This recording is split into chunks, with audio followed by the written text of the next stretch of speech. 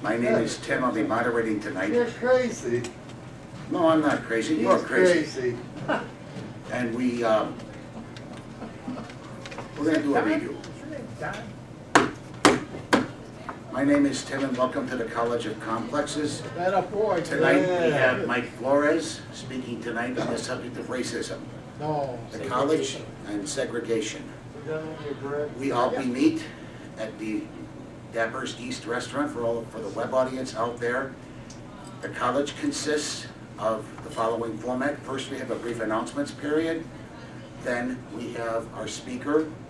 Then our speaker answers questions. And then we have the infamous rebuttal period where you can speak up to 5 minutes on any topic of your choice, including or about the speech or not about the speech. We've been meeting continuously since 1950. I'd like to introduce our main speaker now, the Truth Commission on Segregation and its Effects. The United States supported truth commissions at the end of apartheid, at the end of the Troubles in Ireland and other troubled regions all over the world. Yet when segregation ended, no such commission ever occurred here in the United States. How did segregation work in the U.S.? What were our race laws? Michael Flores returns to hold a truth commission at the College of Complexes on segregation's effects, wounds, and international influence. Let us now welcome Mr. Mike Flores. Yay! Good boy, Mike. Go get him. My fellow Republic.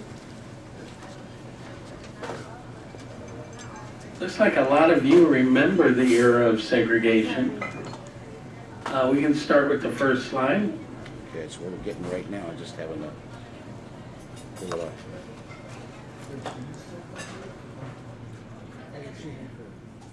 Sorry, Mike, it's just taking a second to boot. Segregation is over. Okay.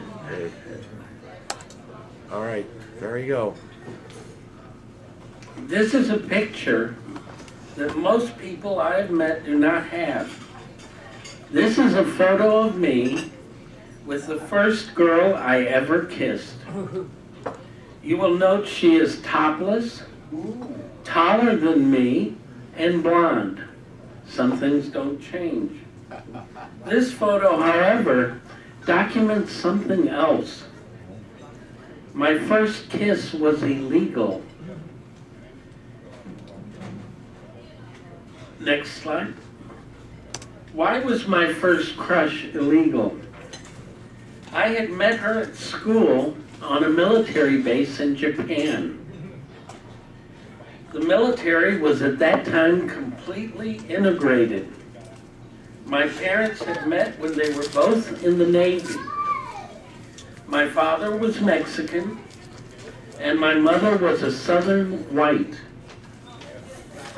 Had they not been in the military, the Catholic Church would not have married them, and they could have been arrested by the government. But the world I lived in was integrated. There were people of all races in the classes for the kids on the military base. These were the schoolrooms I first heard about equality, justice, and freedom. I had no idea my first crush was illegal. The term "out of my league," I didn't know yet, meant stick to your own kind. In 1962, I arrived back in America in the deep South. To say I experienced culture shock would be an understatement. Next sign. Clan. Okay, good. Actually, is there one before that? No, no, there wasn't. Okay, But that's no. No, Back. You're going.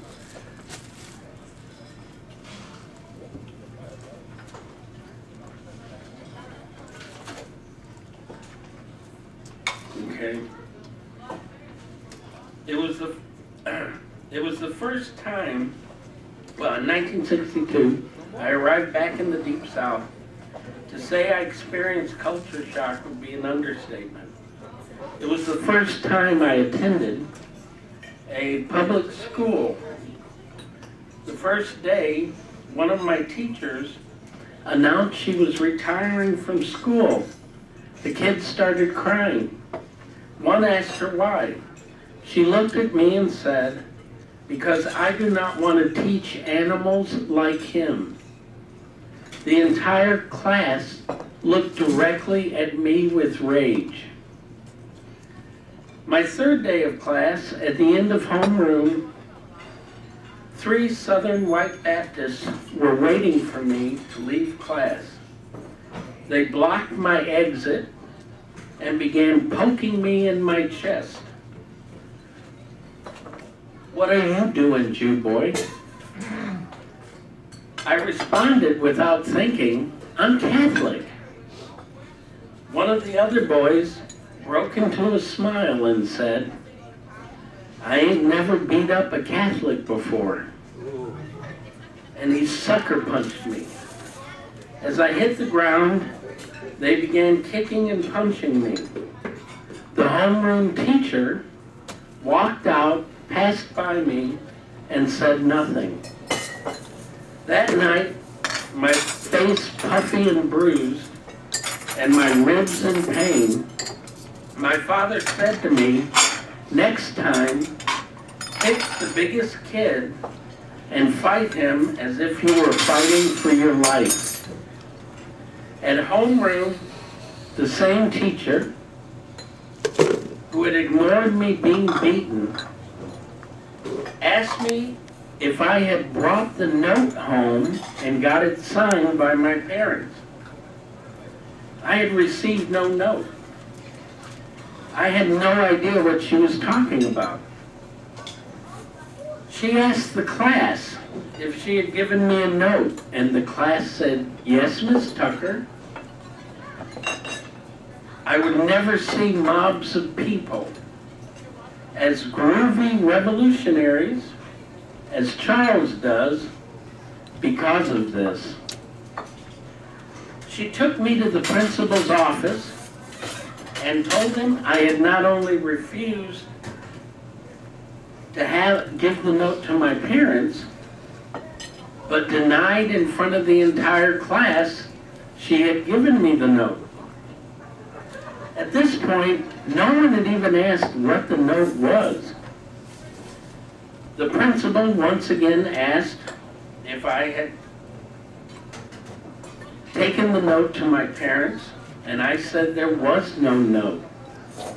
We walked a long walk back to class, and the principal asked the class if she had given me a note. The entire class said she had. Everyone at once said, "Yes, Miss Tucker." I was learning a lot about people in groups on that day. The principal called my mom, who picked me up from school. She told me to go over what had happened, and I told her. I said I had not received a note from anybody. The next day, my mom put on her Navy uniform, and she went with me to school. She went to talk to the principal, and I went to the class. At homeroom, the teacher said as I entered, "What are you doing here?" I said my mom was in the principal's office. She didn't say anything. About 20 minutes passed. The principal entered with my mom, who was in her Navy uniform. He asked the class if the teacher had given me a note. One little girl began to cry. Another began to cry. And one little boy said, "No, she didn't give him a note." He asked the other students, did the teacher give him a note? And they all said no. The next day, the teacher announced she was retiring in 2 weeks. When people ask me why I turned against the Vietnam War when I was just 12 years old, which would have been in 1964, 66, somewhere around there. I've lied about my age so long I don't remember. Or why I don't go along with what everyone believes on Joe McCarthy. It started on that day. I saw a whole group of people lie. I realized large groups of people would willingly believe in a lie if they believed it was the right thing to do. My first exposure to the Ku Klux Klan was one of my friends in school. His dad was a Georgia senator and Klansman. His older brother had joined the army to get away from home. He had followed in his brother's footsteps and was also anti-Klan. The KKK in the 1960s ran rodeos, circuses, businesses, restaurants, and entire states of the Democratic Party. There was no internet back then, so I had to go to the library on the bus to read about the Klan on microfilm or microfiche. I was barely 10 years old when I started doing this, and I actually rode the bus without any adult supervision. Today you don't see that anymore. I was going into the library to try to study what wasn't in my history books. How did the KKK last in the South? Under Calvin Coolidge, the KKK had two wings with two separate philosophies. One was anger against Catholics, blacks, and Mexicans. But the other wing of the Klan, the one that Calvin Coolidge and Woodrow Wilson supported, believed in separate but equal. Here, next slide. Here is a slide of the Klan in an all-black church. This is a very rare photo. Because the pastor had joined the Klan, the congregation was now protected. Blacks who joined the Klan became informers and created a network where they could spy on whites they worked for and other blacks. Who was pro-union? Who was cheating on their spouse? Who was drinking? Who was dancing? And who was Republican is what black members of the Klan looked for. 1/3 of the people lynched by the Klan were white Republicans. Who was reading communist literature could also get you a visit by the Klan.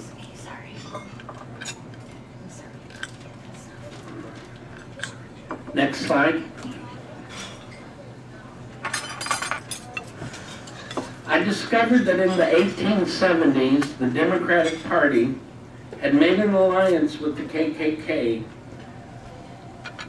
which, when it was revived in the 1920s, because of the film The Birth of the Nation. Next slide.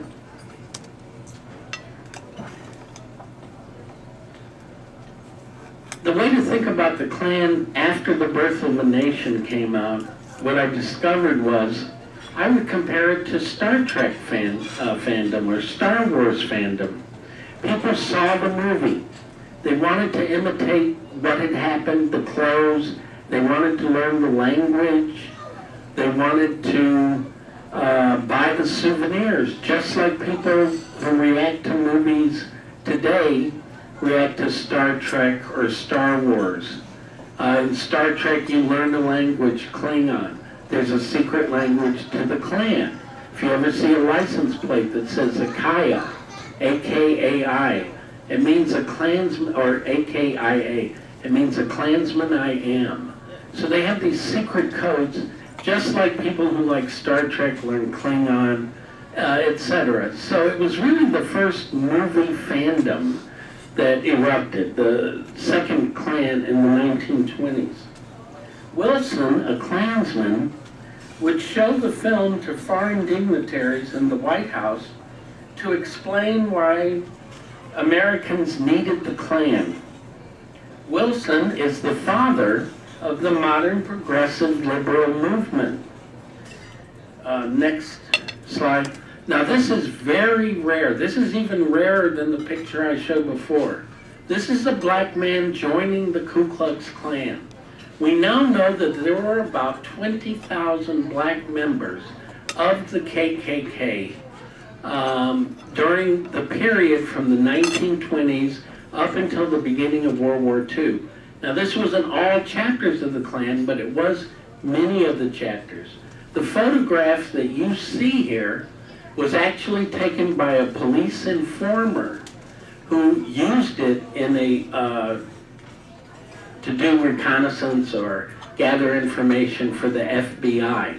It is the only known photo of a black being initiated into the Klan. And it was taken by an informer.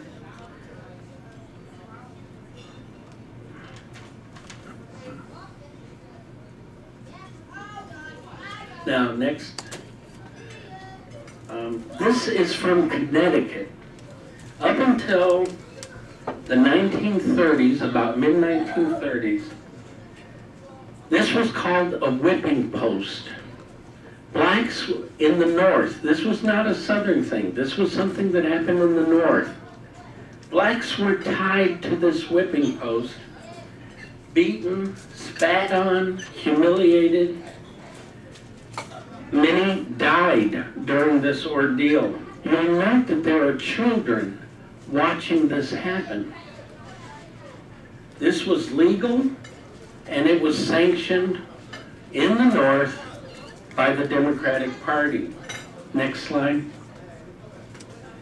Here we have something unusual. This was a comic book given out in Alabama by George Wallace. And you can see there, he's explaining why segregation is a good thing. This was distributed to people throughout Alabama in order to get votes.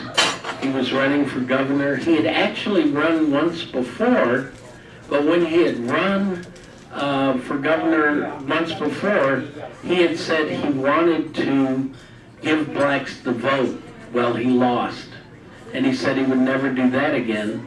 And after that, he embraced the Klan. What was this world that I was in? Living in Virginia, then South Carolina, and finally Atlanta, Georgia. All the definitions about justice, equality, and freedom seemed completely out of place here in America when I got here. They worked fine on the military base in Japan, where all the classes were integrated, but I did not understand this world at all. I was literally a stranger in a strange land. Cantrell's book swap shop was where all the kids went when they wanted to buy old comic books. That was in Atlanta, Georgia. This was before people knew comic books were worth money. I bought Spider-Man #1 for 50 cents.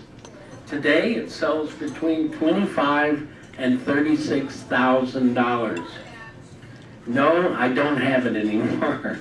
I think I sold it when it hit $100 because I thought no funny book would go over $100 or $200 in value. Ooh, that was a mistake. Cantrell also sold in his swap shop old 78s. 78s were records before 33s and 45s that were made by the Klan. The Klan had records out, marching songs and things like that. And then they had something else in that shop. Decades of old racist souvenirs. What were these and what did they mean? I had learned that Wilson had created the modern liberal and progressive movement. It was when Wilson, who created the Federal Reserve System, solidified the federal income tax, began the Food and Drug Administration, the Interstate Commerce System, the FCC, and the Federal Trade Commission. He was aggressively anti-capitalist, had planted in the center of all these organizations the ideas of segregation and using these groups to keep blacks down. What I didn't learn until years later was that monopolies that had never existed before came in with all these new administrations and offices and regulations. It would be years before I understood that all these government administrations and agencies had one overriding goal: to suppress blacks and other minorities. Thomas Leonard at Princeton University wrote that the embracing of eugenics as the core belief of liberalism would create a movement that would forever carry a smugness. Why? Why do people feel smug about all this? Why do they feel smug now? Because they felt they were superior to the races they were crushing. Margaret Sanger, founder of Planned Parenthood, called for the extermination of the feeble, of minorities by using sterilization and birth control.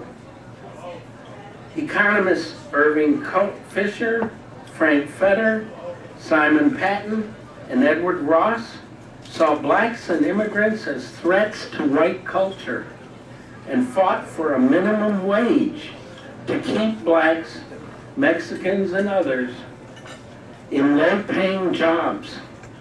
Unemployment and a living barely minimum wage would be used to keep black and minorities from working in white culture. Progressives believed every time the minimum wage went up, young blacks and immigrants would become unemployed and unions could ask for more money. Regulation by government, by definition, restricts economic output. Those who are at the head of the line and can make a deal with the government prosper. And whites are always at the head of the line. When FDR began the National Recovery Act, the black press of the day called it the Negro Removal Act, Negroes Rarely Allowed Act, even Negroes Robbed Again Act. FDR had said that if we reduced economic output, that would fight unemployment. It was a spectacular failure. All of these measures we're now taught were to help blacks. Yet from 1950 to today, the black unemployment gap has always been higher than whites. Baltimore today is ruled by a progressive establishment.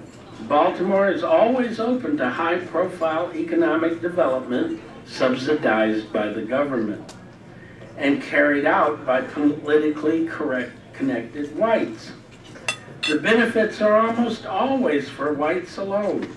Here in Chicago, we have a restaurant right in Millennium Park that pays $1 a year rent and no sales tax. It's subsidized by the Chicago government.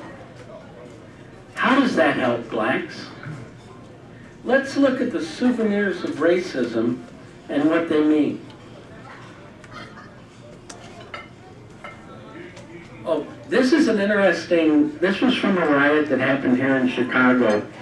You'll notice that the riot began, and the word they use is after a black child invaded the white beach.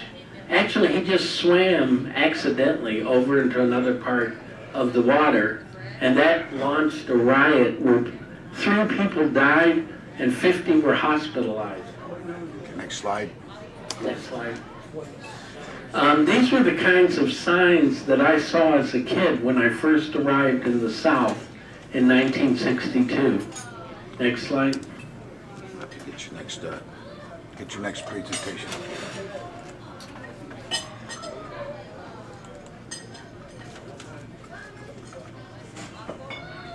Sorry. That's it.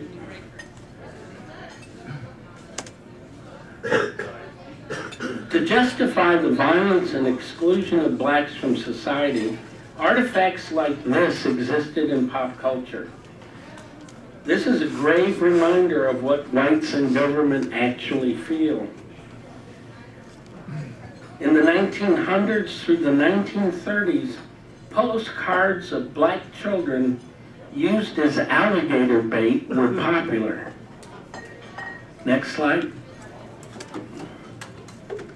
Here we have a license plate mocking LBJ's campaign slogan.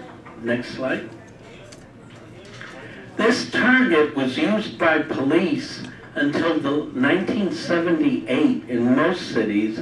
It is still used by police in some cities. Next slide. This was a popular dartboard for bars. So if you went into a bar, you would see this dartboard. Next. The black mammy figure was wildly popular until the 1960s and was used as everything from a salt shaker to a cookie jar. Next. This postcard may seem innocuous, black children skinny dipping, until you see the writing at the bottom of the card that says alligator bait. By the way, did you know vagrancy laws first came into effect to arrest freed slaves as they left the plantations? Once they left the plantations, they didn't have a home. They were going to look for a home.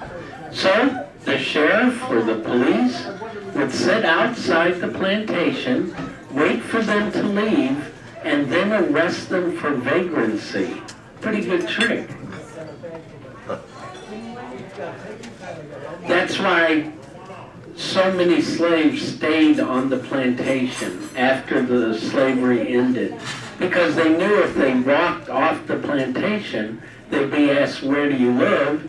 They'd say, well, I'm going to go find a place, and would be immediately arrested for vagrancy. So that's the origin of our vagrancy laws. Yeah. Next. Minstrel shows were wildly popular in America until World War II. Next. This high school minstrel book was handed out at the school. Abraham Lincoln's favorite form of theater was minstrel shows. Minstrel shows were the #1 form of comedy. Amos and Andy actually grew out of the minstrel shows. That was the most popular comedy show in American history, but whites don't like to talk about it anymore. Next.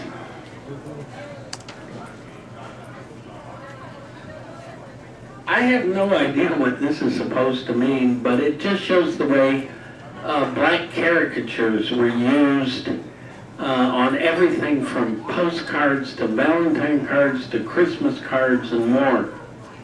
Next. This is the song where the term coon first comes from. It came out in 1901, obviously to describe black people, and that's the origin of the word. Next. In the U.S., this sign had many variations. Sometimes I mentioned Mexicans instead of Jews because there weren't a lot of Jews living in the South. But you saw it at bars, restaurants, stores. Next. I have to get the next slideshow ready. Okay. Sorry, Mike.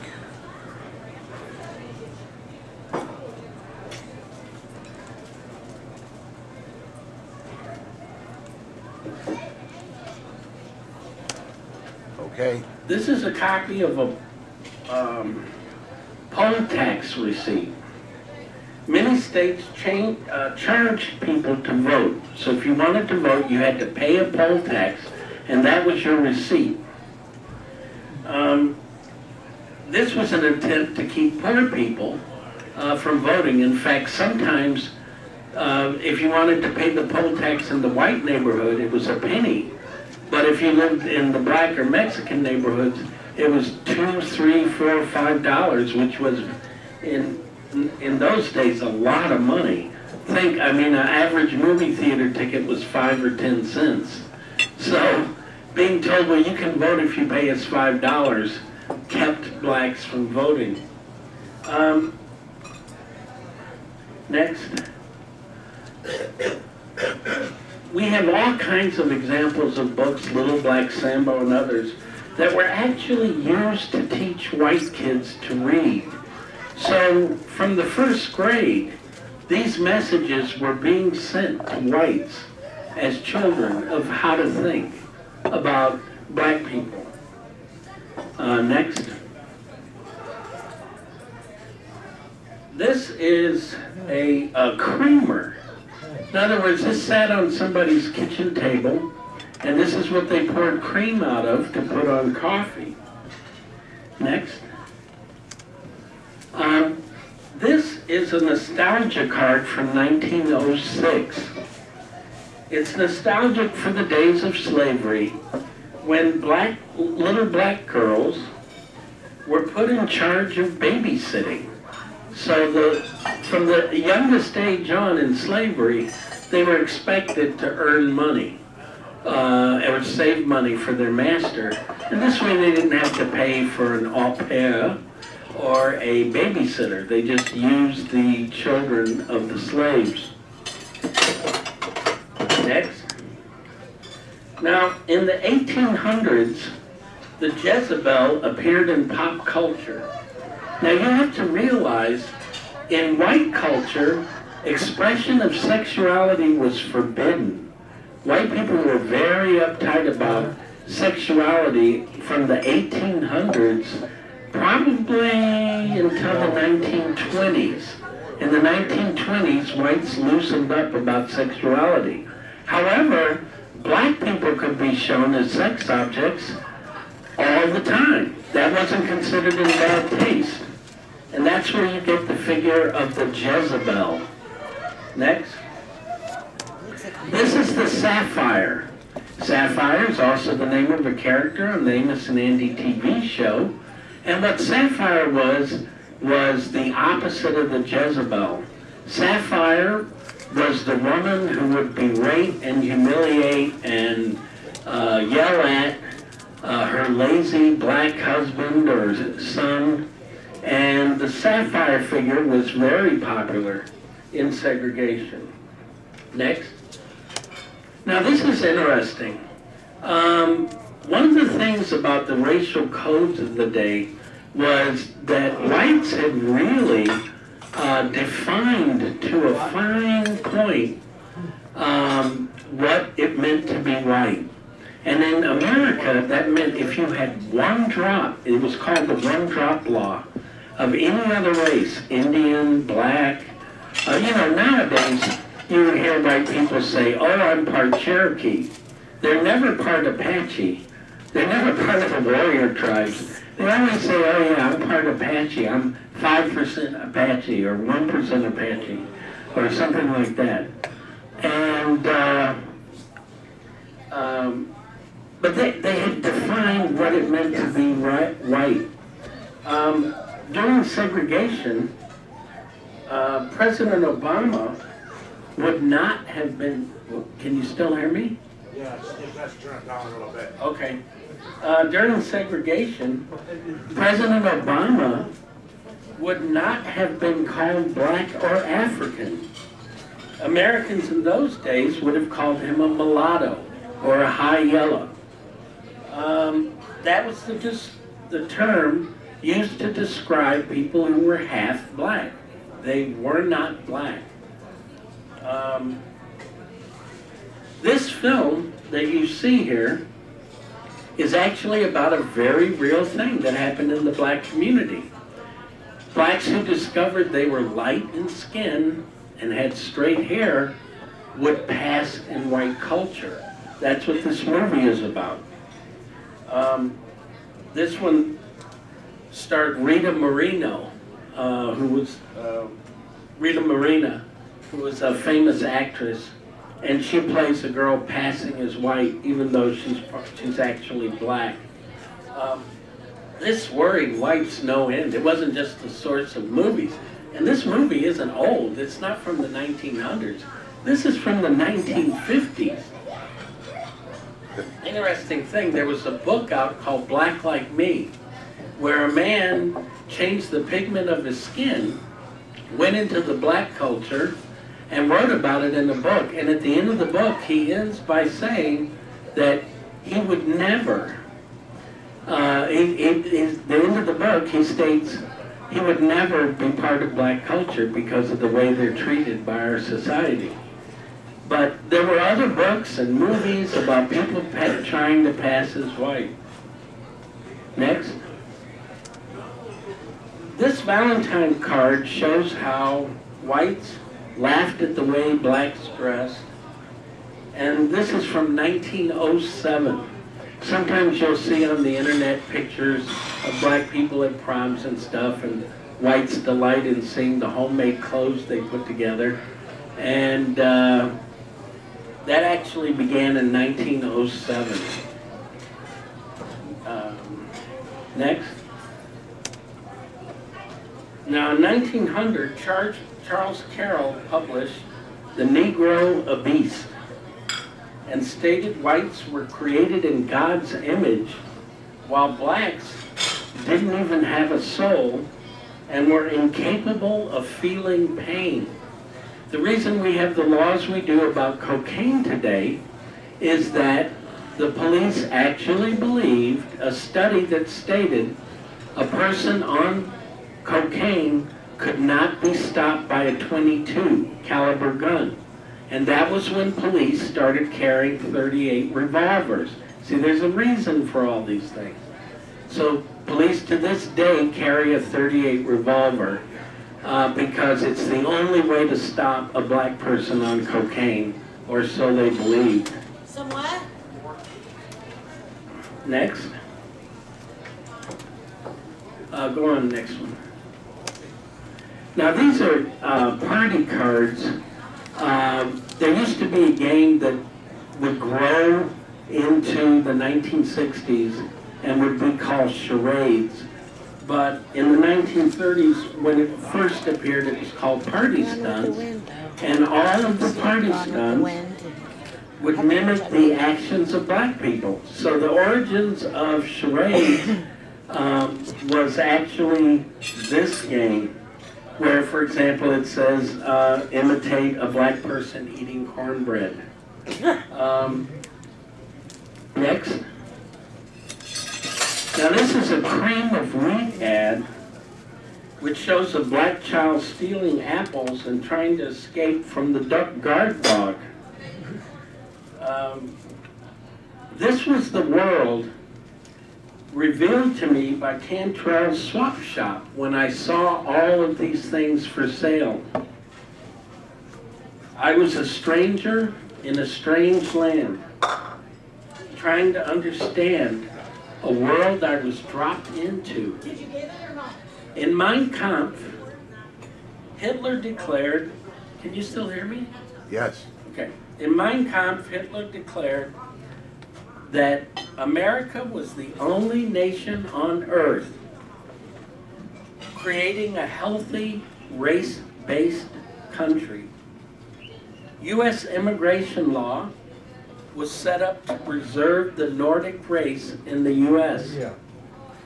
Our first race laws were in 1790, when we opened citizenship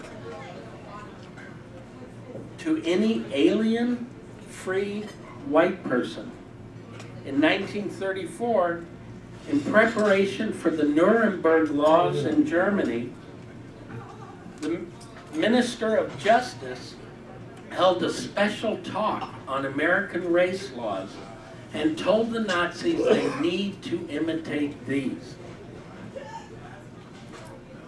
However, there was one law they didn't imitate.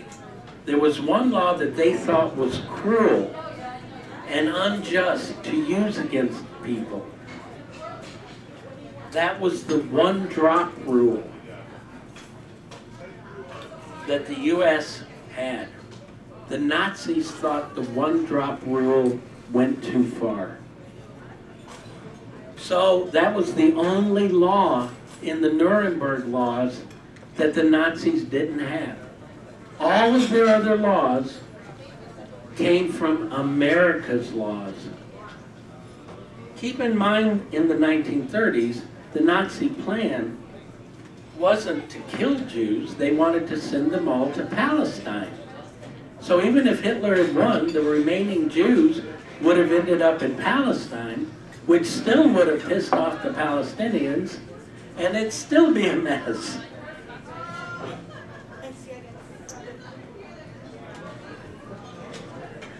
The irony is, the Nuremberg trials of the Nazis happened in Nuremberg.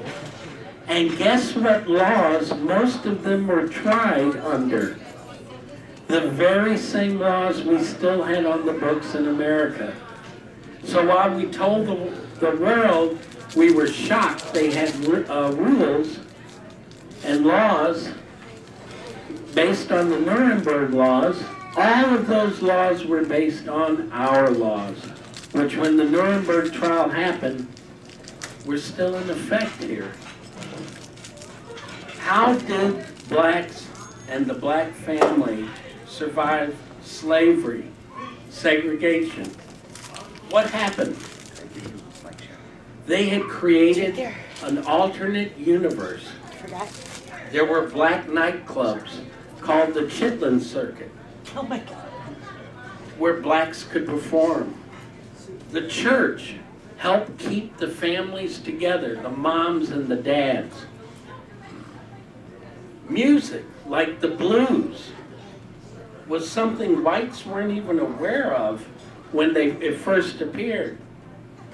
There were black films and authors whom whites had never heard of. President Johnson began a war on poverty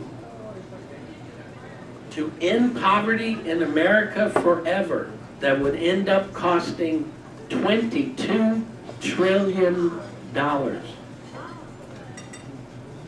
In 1964, the poverty level was 18% of the country. I'm happy to tell you today that after $22 trillion, the poverty level has gone from 18% all the way down to 16.5%. Who knows, maybe another 100 or 200 trillion more and we can get it down to 14%. The war on poverty was a continually mismanaged disaster. It effectively did what the KKK, slavery, and white laws could not do. It destroyed the black family by making the father irrelevant. It replaced the family with government dependency. 80% of black children born up until 1964 had a father and a mother. In 2012, 80% of black children born in America are born to a single, unmarried parent. The government spends $65,000 for each of those families per year. You know, I think it would just save us a lot if we just gave them $65,000 and said, here, go do your best.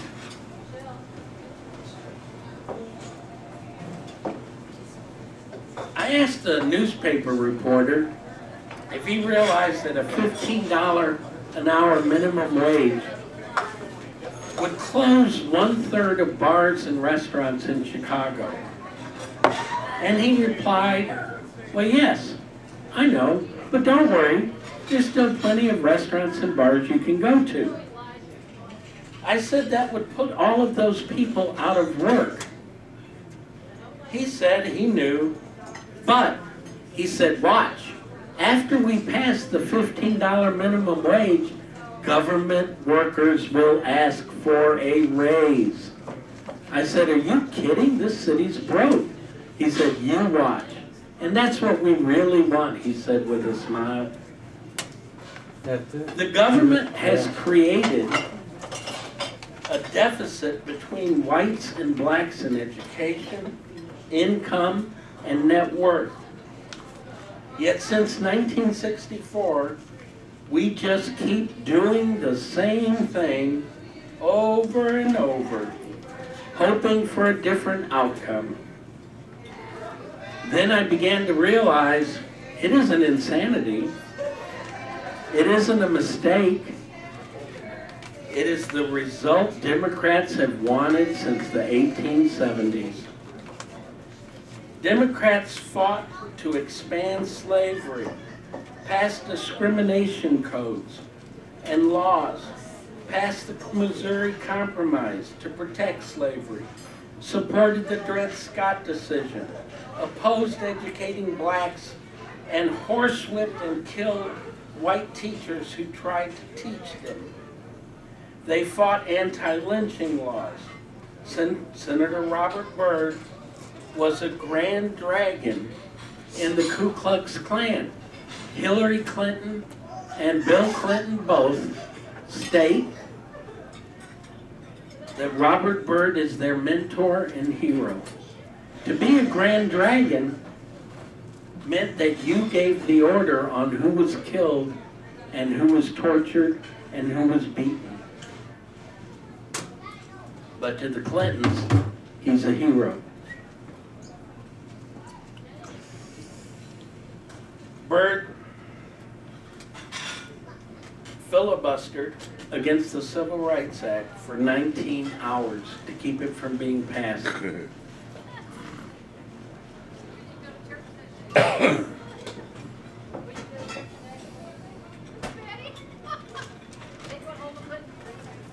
can go to the next slide. This was a popular figure, the idea that a black child was somehow neutral in color and would drink what was called nigger milk, which is shown here as ink, and that would turn him black. Next. Here we have the white woman with her dog and luggage, and the lazy black porter behind her. Next. Okay, gotta get the, okay.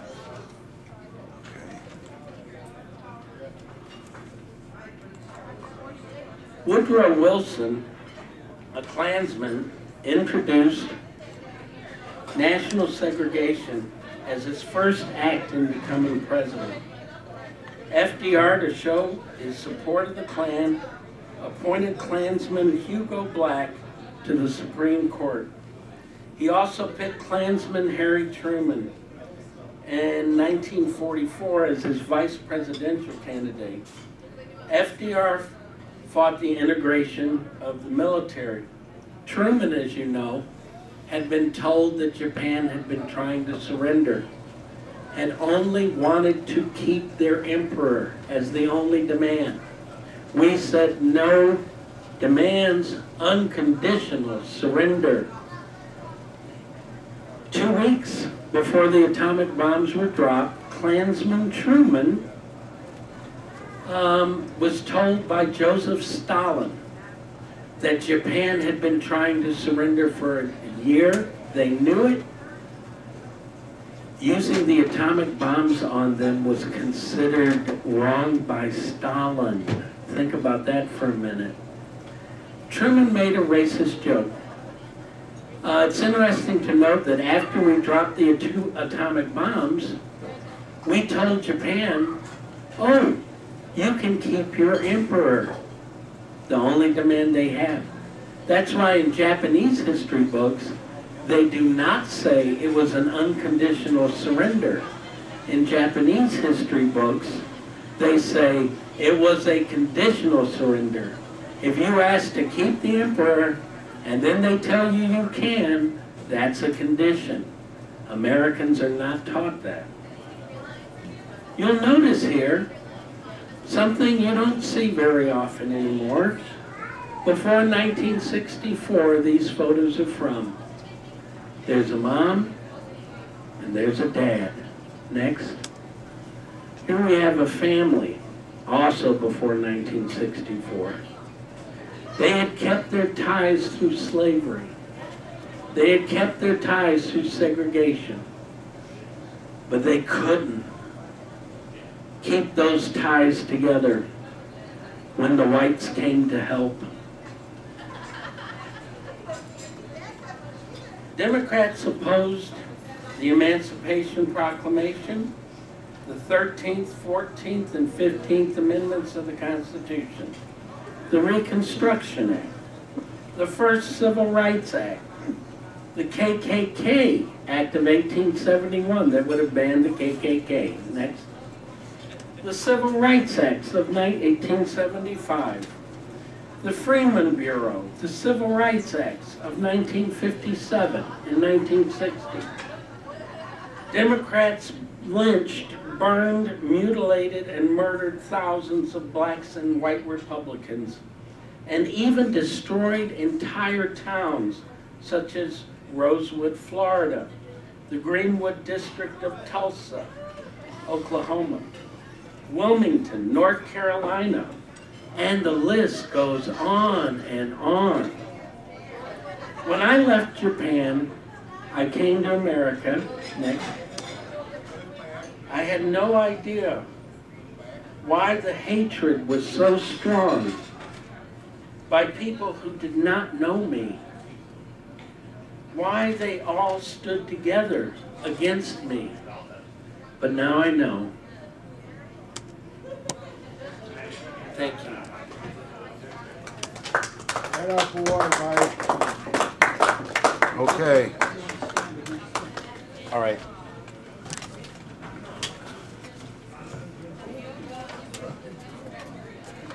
Mike, I'm going to let you do the moderating for the questions yourself by calling on people because we're going to be sitting back to film. Let's give it up again for Mike.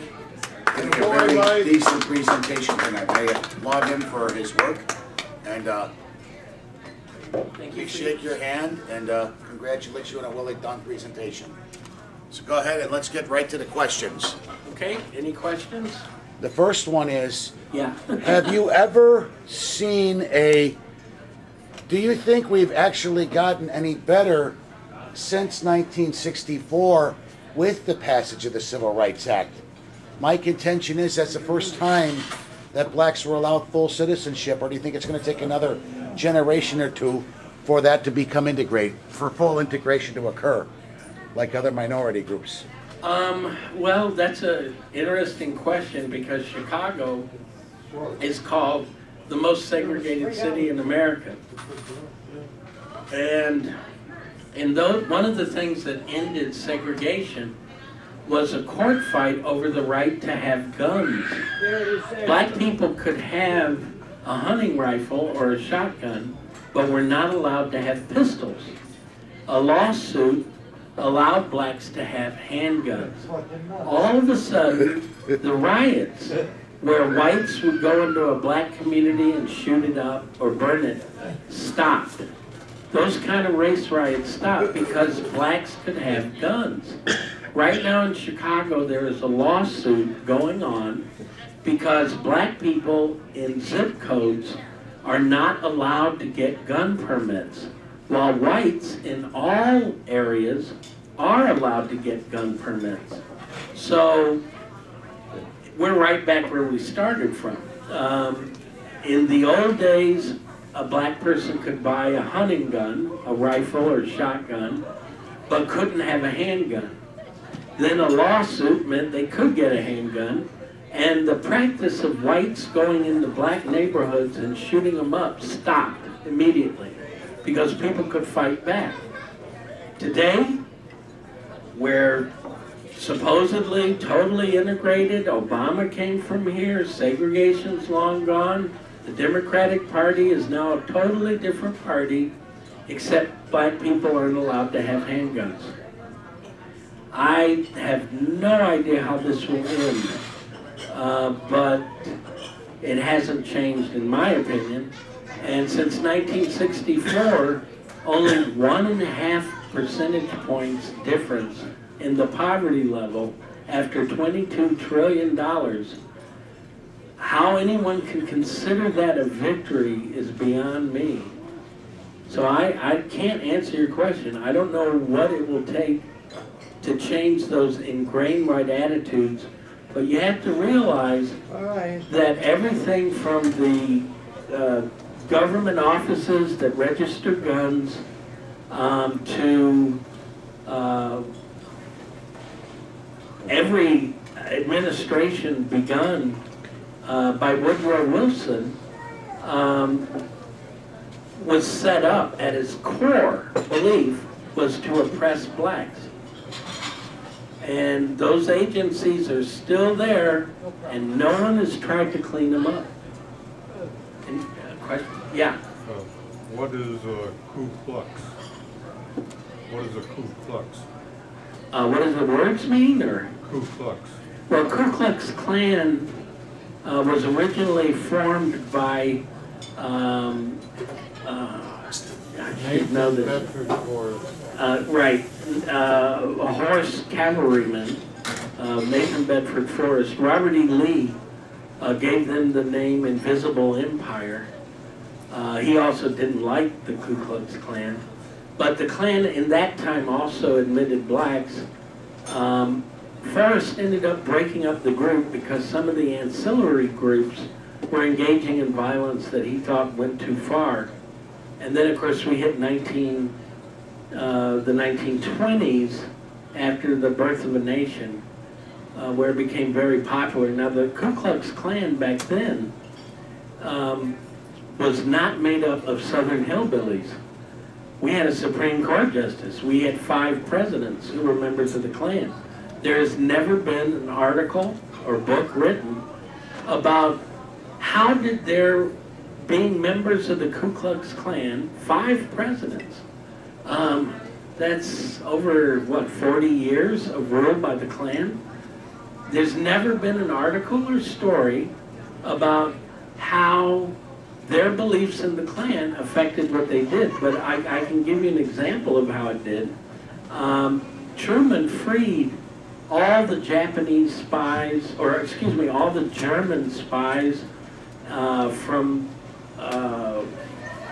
prison, and also repealed their death sentences at the end of the war. So all German who were up to be hanged here in the U.S. or who had been caught as spies were freed by Truman.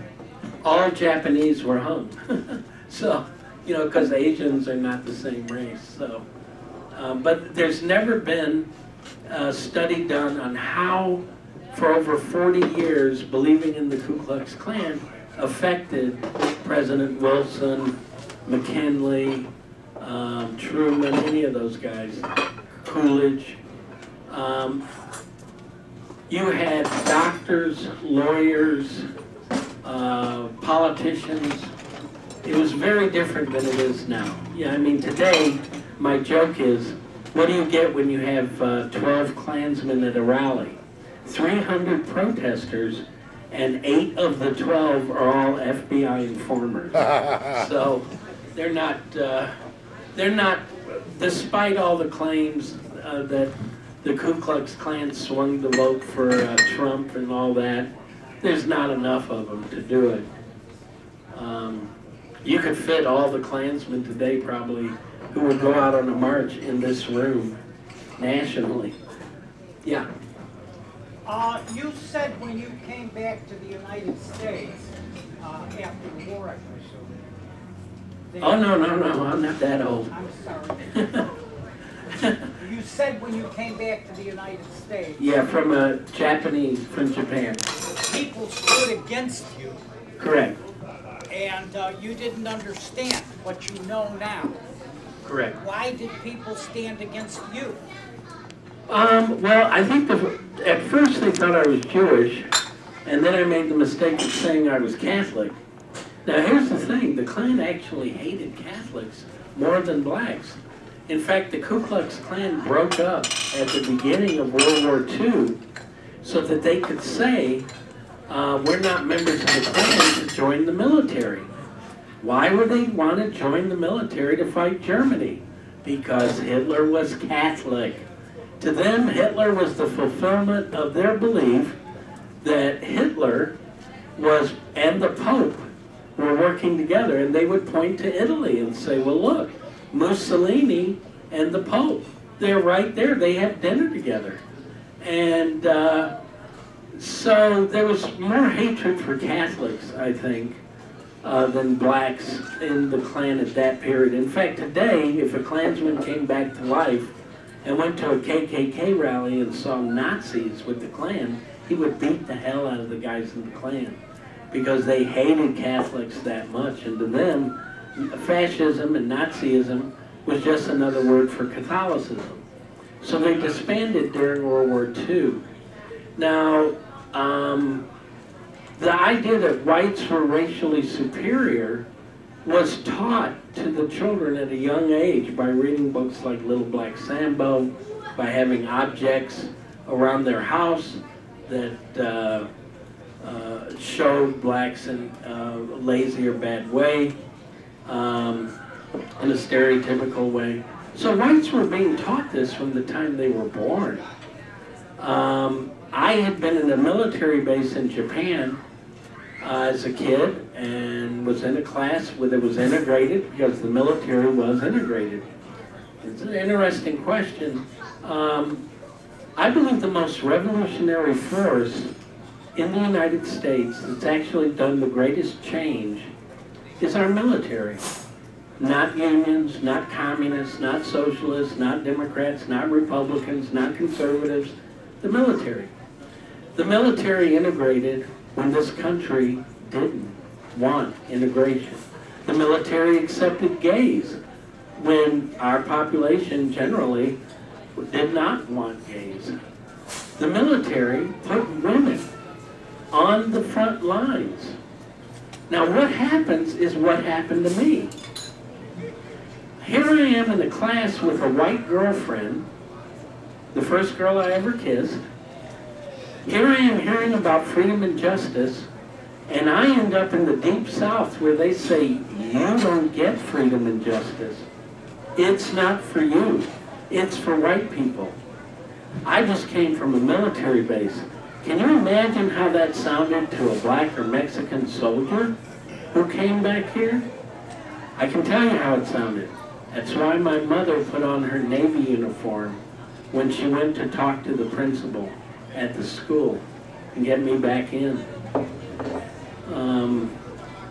If you teach people they're superior to other people, it gives them a reason to feel smug.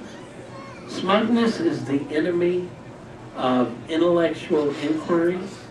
It's the enemy of finding out that you're wrong, finding out a new idea, being smug, feeling smug over somebody else, clinging to ideas that make you feel smug, happens all the time.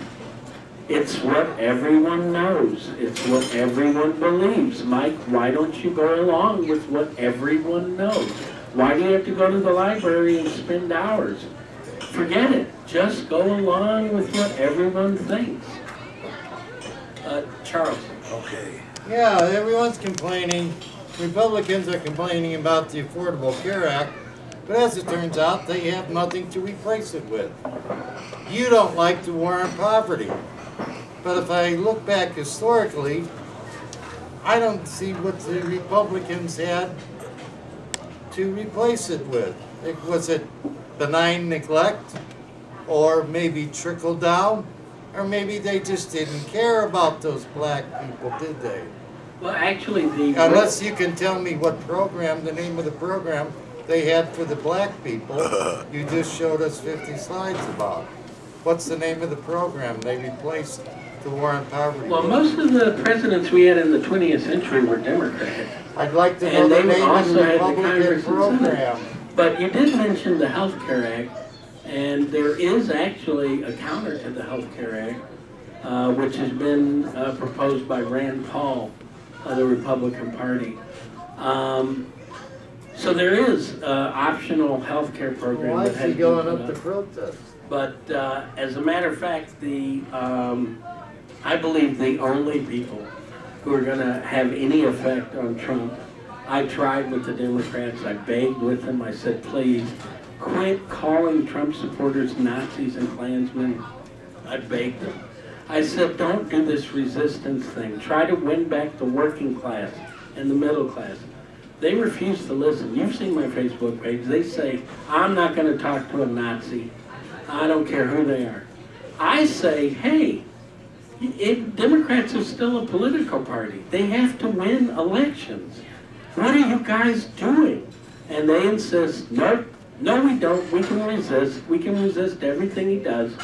Well, right now, the last poll that came out from CNN and NBC shows that 23% of Democrats support the resistance and actually don't like seeing pictures of cars set on fire, windows busted, free speech rallies broken up. They don't like it. 23%, and they don't care. The leadership does not care at all. Doesn't bother them one tiny bit if they go down to 5%. They only have 5 states now out of the 50. The Democrats only have 5 states. And they still won't change, damn it. They're going to go down fighting. Well, they're going down, that's for sure. I've begged, I've pleaded, I've written, I've talked. You've got to win over the workers in the middle class. You have got to win over the people. I say to them, look, I honestly believe that if Bernie Sanders had been the candidate, a lot of people who voted for Trump would have voted for Bernie. Because they weren't voting for Trump. They were voting a protest vote. And they say, no, Mike, you're wrong. You don't know what you're talking about. The people that voted for Trump are Nazis. They never would have voted for Bernie Sanders. I don't think that's true. But I do believe that right now the Democratic Party is in a state of denial, that it had a massive, massive breakdown in the last election, which they have been unable to face. Spectacular failure, which they have blamed on everyone from the Russians to sun got in their eye, to those lousy, stinking Nazi Klansmen workers. They blamed everybody, but no one has looked at what they did. Maybe they ran the wrong candidate. Maybe Hillary wasn't the right candidate. You say that and people are ready to fight. Maybe they made a mistake by taking the workers and middle class for granted. You say that and people are like, how can you say that? You're just spreading hate. You're just a hate monger. Well, if that makes me a hate monger, I'm a hate monger. And if the Democrats don't change this road that they're on, they're going to go from 5 states to 4 to 3 to 2. They're going to go the way of the know-nothings, the Whigs, the other parties, the Progressive Party, all of these parties that existed, and then couldn't keep up the pace. You didn't answer my question yet. Back for 20 minutes. I said Rand Paul proposed the a health care war option. on poverty? A free market. Oh. Right now, for me to get my licenses to do tour guiding, just to guide tours, cost me $8,500. That's to walk around and tell people about the city. I had to pay the city $8,500. If you want to do nails, if you want to manicure nails in this city, it's $7,500 for a license, and you have to take city certified courses. So it's $12,000. How is a person in the ghetto going to get together $12,000? So your solution for the nationwide war on poverty is to give tours. Is to have a... And do nails. That's ridiculous. No, that's what you said. Forget it. I did That's not. your program. You're not listening, and you What don't is your understand. program? You don't comprehend. Give free tours? Get rid of the You licensing can and have tour permits. license. Get rid of licensing. I and shouldn't they'll have be to pay filed with $7,500 to the city in order to give a tour. A poor nationwide. person should not have to give $12,000 They don't to have the licenses city. across the country. Okay, whatever. Well, Yeah, what does the barber have to pay for that? that I don't They know. don't have licenses across the Actually, United to States. do hair, to do styling, to do hair coloring, all has to be licensed and accredited, and you have to take classes. Yeah. Don't you think the fact that Hillary Clinton said she was going to maintain the Obama policies and raise taxes was largely responsible for her losing the election? I think that played a big role. I also think she really was kind of weak on what she said she was going to do. Joe Biden, there's a couple of Democrats who are begging with the party to stop what they're doing. And Joe Biden said that she never gave a reason to vote for her. She always just presumed she had it tied up. The night before the election, she was at a gangster rap concert. She didn't go to Ohio. She didn't go to Pennsylvania. She didn't know the pain those people were in. What actually got Trump elected was that people are stuck in bad mortgages and they can't sell their homes, and the businesses that used to pay them a high salary have left the country, have left where they are. It was always part of America that you could move to get a job. You could go to another state. But people in Ohio, Pennsylvania, in the South, all across the Midwest and East Coast are stuck with houses with high mortgages, leftovers from the repeal of the Glass-Steagall Act by Bill Clinton, and their job is gone. So now they're working for minimum wage or near minimum wage, and they know no one's going to buy their home if there's no jobs nearby. That's why people are in pain. And the Democrats didn't see it. They didn't feel it. They didn't understand what was happening. They misunderstood it. Hillary was smart. She had already, a couple years earlier, lined up all of the superdelegates so that she would get the nomination. If she hadn't received one vote and Bernie Sanders had received all the votes, she would have won the nomination on the superdelegates. Then she had a plan. She didn't need the people. She only needed a few states to get the electoral votes, California and a couple others. Turns out she only got 2 of those 3 states.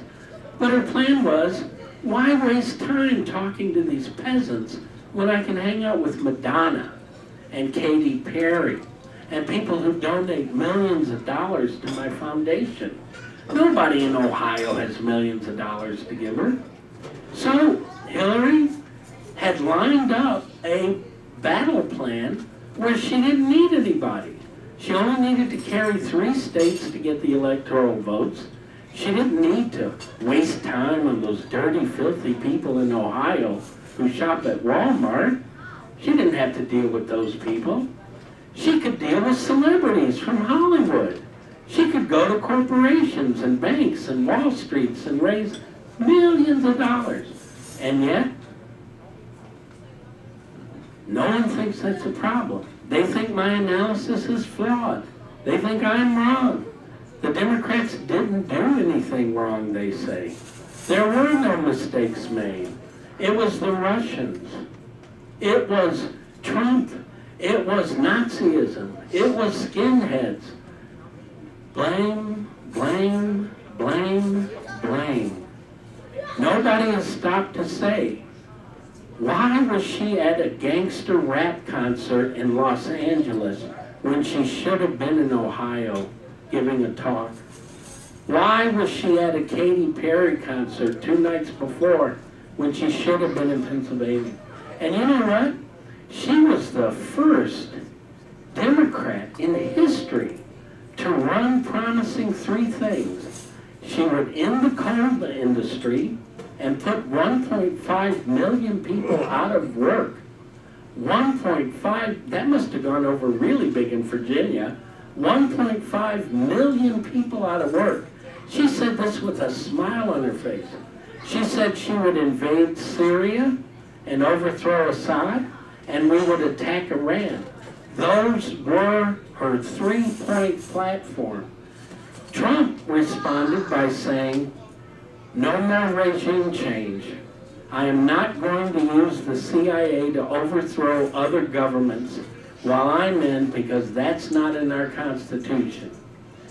A lot of people in the military heard that and did not respond by saying, that proves he's a Nazi. That proves he supports the Klan and the skinheads. A lot of people in the military heard that and said, yeah, we shouldn't be overthrowing governments. Okay, Mike? Yeah. Okay. One more, who's up? Okay, the Republican Party has the House. The Republican Party has the Senate. The Republican Party has the presidency, and the Republican Party has, to all extent, appears the 68% of the nation's legislature is now Republican. So, But it's since Russia's your fault. premise is the Truth Commission on segregation and its effects, it should be no problem then for the party of Abraham Lincoln Oh, don't bring him up. to address the crimes committed in the United States of America against descendants of the transatlantic slave trade through economic justice, better known as reparations. Could you comment on that? Well, at $22 trillion is a lot of reparations, but I would say no. The agencies that were set up, that at their core in the beginning were set up to defend white rights and segregation, should all be ended from the FDA on. I would say that permits and licensing laws where the city bleeds you dry. Hey, let me bring it home to you. Forget what I had to pay to be able to do tours. What the hell is a 7-cent a bag tax for? They say, oh, we're going to help the environment. Help the environment? Where are you giving the money to? Don't ask, don't tell. I'll tell you where that money's going. To make up for all the money they stole from the firemen, from the police, from the librarians, from the teachers' pensions, to try to get the Olympics. Remember that? What happened to our parking meters? You know, libertarians have always said, when you approach government, look at what works. Keep it. Look at what doesn't work. Try to fix it. If it can't be fixed, end it. End it. If you can't fix it and it isn't working, end it. So what did Chicago do? We took the most profitable thing we had, money from parking tickets, and we gave it to a foreign country so that Daley could get the Olympics, which we didn't get. Okay. Are you kidding me? You guys really think that's good economics? You can defend that? Okay. You can defend the restaurant in Millennium Park that pays $1 a year rent and no sales tax? That's how the city raises money? You can defend this ripoff of the 7-cent bags? How do you folks sleep at night? At some point you have to say, Maybe I've been backing the wrong horse. The only way to affect Trump, the only way to protest him, we must go issue by issue. And I hate to say it, it has to be done within the Republican Party, whether you join the Libertarian wing or the regular Republicans. It's the only way to put pressure on him. It's the only way to protest. If you honestly believe throwing a chair through a window and setting fire to a car and beating up someone for wearing a Trump button is going to convince Trump to do anything, you are out of your damn mind. Okay. We're going to have to go to rebuttals now, Mike. It's okay. 7:56. Let's thank Mike again, please. Sit up, boy, Mike. Let's talk. How many want to rebut tonight? Okay. We'll go about 5 minutes each on the rebuttals. If there's more and we have time to do a second round, we will. But Mike, thank you again for a good talk. Go easy on it. I may say a few remarks at the end. I do have a old Libertarian campaign commercial to run at some point that might just kind of give you a little bit of refresher of what we could have had. All right, so let's get started. 5 minutes. First rebutter up. Good evening, my name is David Travis. I think that Mike Flores, is it?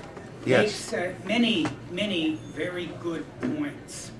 And yes, we did have racism in this country, and it ran pretty rampant. But I think our speaker neglected to say that there were many slave owners who treated their slaves humanely. And after the Civil War, there were many people who treated black people humanely. And that there were black people, when virtually no one gave blacks a chance or a job, Jewish people generally did. They gave blacks jobs as maids in their houses, and they gave blacks jobs as porters in their stores and whatever else, when virtually no one else would. Black people were very good, Jewish people were very good about helping them. I want to point out that the worst example that Mike wants to hold up, which is Little Black Sambo, should not be used, because if anyone has ever read the story of Little Black Sambo, it actually is very pro-black. Little Black Sambo is the story of a little black boy whose mother gives him a jug and tells him to walk across the jungle to go get butter, and he has on his best clothes, and as he goes through the jungle, he keeps encountering tigers who tell him that they're going to eat him up, and he says, if you won't eat me, I'll give you my hat, or I'll give you my pants, or I'll give you my jacket. And by the time he gets to the other side of the jungle, he's given up all his clothes, and these tigers are all there together to get him. And he told each tiger that they'd be the snazziest, most well-dressed tiger in the whole jungle. And then they get in a fight with each other, and they chase each other around a tree till they wear a ditch in the ground, and then run so fast that they melt it into butter. And Little Black Sambo takes the jug and scoops up the butter, puts the clothes back on, and goes back home and eats more pancakes than anybody else in his house. That is not anti-black or racist. It gives Little Black Sambo the credit for being so smart that he outsmarted all those tigers. So I think that on a lot of stuff we need to be more sure about the things we present. I submit that Mike probably never read the story of Little Black Santa. Well, then that should not have been presented. The thing is that there was a lot of racism. And right here in Chicago, I used to see many front lawns that had a black man in a hat holding a lantern outside of the house. And this was very much a racist thing. There were enough racist things without having to present things that in fact weren't racist. But nothing was ever all black or all white. There were white people that tried to do right by black people, and there was never a total thing where everybody hated blacks. And that's all I have to say. Thank you very much. Oh, boy, Dave. Okay, next please. Thank you, Mr. Travis. 4 or 5? 5.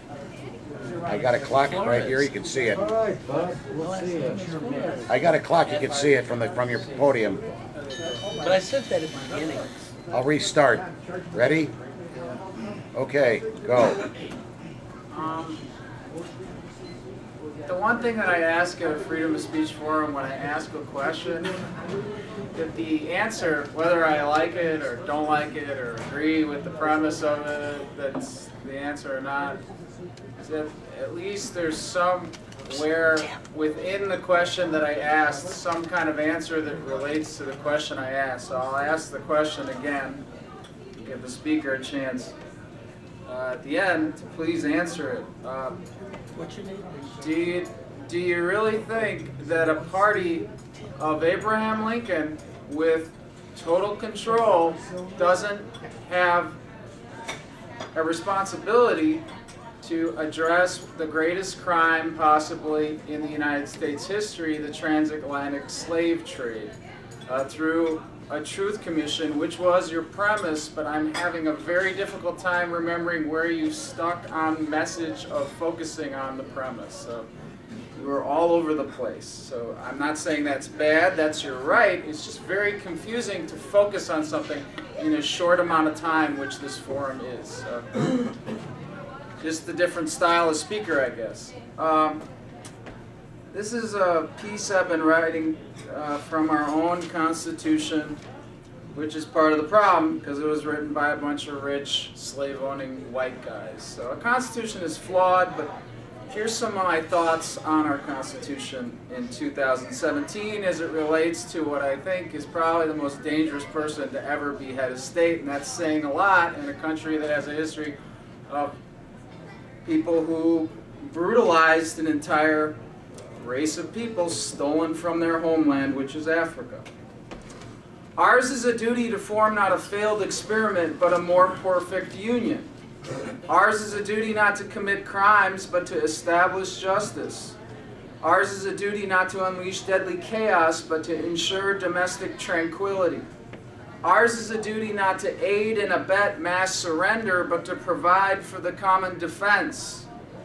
Ours is a duty not to cause mass suffering, but to promote the general welfare. Ours is a duty not to erupt the flames of tyranny, but to secure the blessings of liberty. And so those masses who are hungry for another earth, and those souls who lived long enough before all of us didn't conspire to force a collapsing from within, instead they chose a different path. They established a constitution. And as imperfect and as incomplete as it is and still as it was and still is, as unprepared for the countless challenges of a modern world as one which lacked the luxury of having a crystal ball in order to supernaturally anticipate those future eras, it is indeed a fact that today it remains one of the strongest reasons we are respected all over the world as a people who have a genuine potential for a particular dynamic greatness that we all yearn to find in working class and middle class communities, no matter who we are or where we're from or whether we're independents or Republicans, which I don't know what that term means anymore. These aren't the days of Dwight Eisenhower anymore. They aren't even the days of Barry Goldwater anymore. We've gone into extinctionist cuckoo territory with Trump and Pence. What do we yearn to find? Humanism, civilizationism, we the peopleism, equalityism, democracyism, and at the risk of sounding absolutely ridiculous, first mass solidarity instead of a sixth mass extinction. Yeah, you talk a lot about his supporters being accused of being Nazis. I don't accuse them of being Nazis. I accuse them of being worse than that. I accuse them of being extinctionists because that's what they talk about proudly every chance they get. I think there's been more questions established in this talk this evening than answers, and you know, it's I guess the sign of the times.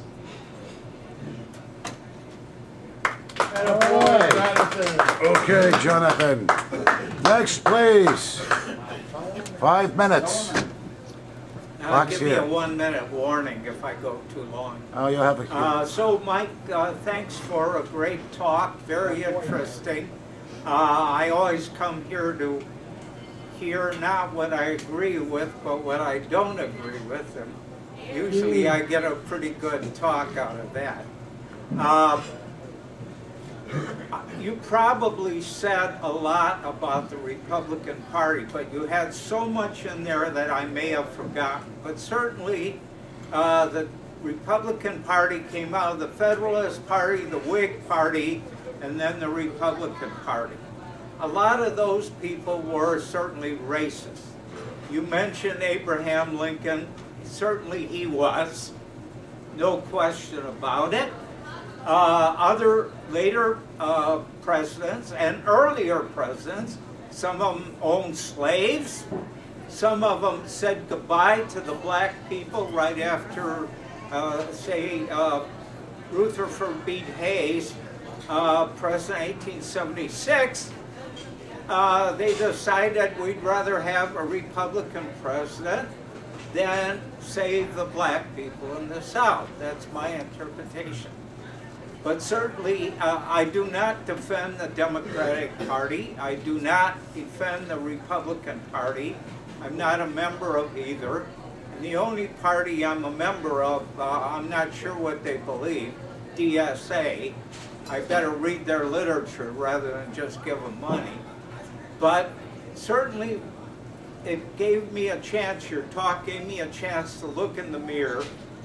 I certainly got a long way to go. I certainly think I've had a long way to go. I don't know about the people in the audience, but I live in an integrated community. Not only my church, Hollywood House, Jane Addams Senior Caucus, all of these are integrated communities and organizations. We're struggling with the issue of racism. Again, I look in the mirror. I've got to change myself. I think I have. But I don't really think too much of the libertarians you're talking about. Milton Friedman, to me, wasn't that much of a race-neutral person. I don't think he cared too much about, at least what I've read about him, about black people and about integration and about taking care of everyone, like stuff for room for all and no one left behind. These are things I believe in. Room for all and no one left behind. Certainly we've left behind a lot of people and some of them are white. Some of them are white. We have to take care of everyone. Thank you. All right. All right, you're good. I'm going to go next, and I'm going to show you guys first. You're not going to show nothing. We're going to show you something that will... Commercial. This is a commercial that I think would have really bent libertarian. Of course it's a libertarian commercial, Charlie. It was probably one of the best well-produced commercials during the things. I'm Governor Gary Johnson. I'm Governor Bill Weld. I'm running for president. I'm running with him.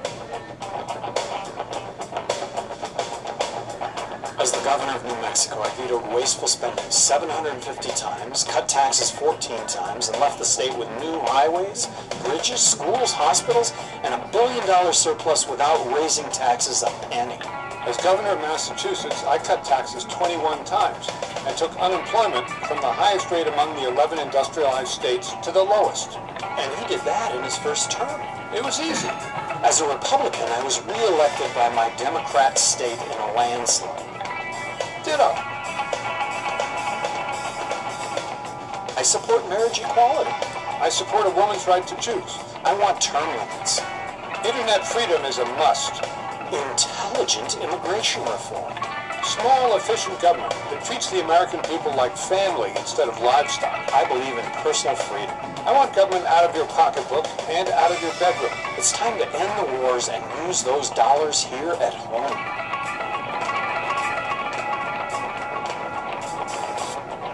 The difference between the two of us and the other candidates running for president is that we've been there and done that. We both balance budgets. We've both battled corruption and won. Give us one term, America, and if after 4 years you decide you don't like peace, prosperity, and freedom, you can always vote a Trump or a Hillary back into office again. What say, America? You in? Come on.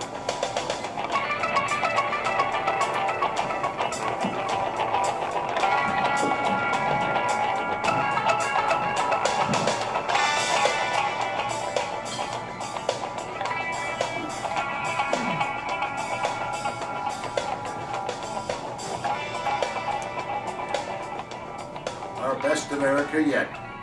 You in? Yeah, there are people in this country who believe in hope. And maybe it might not be so bad to hear the death knell of the Democrats and Republicans, because there are people, and they call themselves libertarians, that are quite ready to take up the reins of power and bring some conventional, good conduct and wisdom back into the fold of the United States government. No, I don't exactly agree with all the libertarian principles, but, and they may be at only 2 to 5% right now, but as their word spreads, they can do. Maybe it might be time to bring them into power and bring some real competition to the Republicrats of our country right now. Them, along with some of the other third parties, may be something. We got to get rid of the duopoly. We got to bring competition back into politics. Because I'll tell you, when there's competition and true market forces in an election, we really provide the best leader. Thank you. All right, Charlie, let's hear it. All right, Charlie. All right, let's thank our speaker. I don't think we did putting together all this stuff, and actually pretty interesting program there. I'll be eclectic as usual here. First of all, the libertarians, we just suffered through the commercial. I did research on what exactly was the transportation policy of that candidate you were advancing. Yes. He had absolutely nothing to say other than he would abolish the Department of Transportation. He didn't offer any alternative. That's not legitimate. He's not a legitimate candidate. That is not a policy governments, Charlie. for thing as extensive that affects our lives as much as transportation does. Say, well, that's a non-answer. I'm sorry, that really isn't, and he's not worthy of consideration. Another thing, tonight we heard some discussion of the war on poverty. As a matter of fact, my first positions out of school was both as an undergrad and a graduate were in conjunction with the war on poverty in the United States and different different capacities.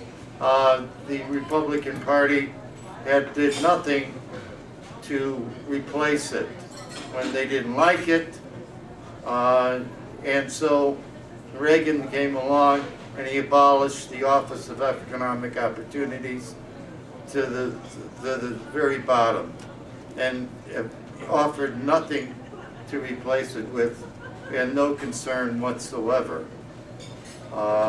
regarding the economic situation of the people to alleviate poverty. So being critical of it is easy. Offering an alternative seems to be a little bit tougher. Regarding coal, we're going to be talking ecological issues here next week. Coal is a major contributor to climate warming.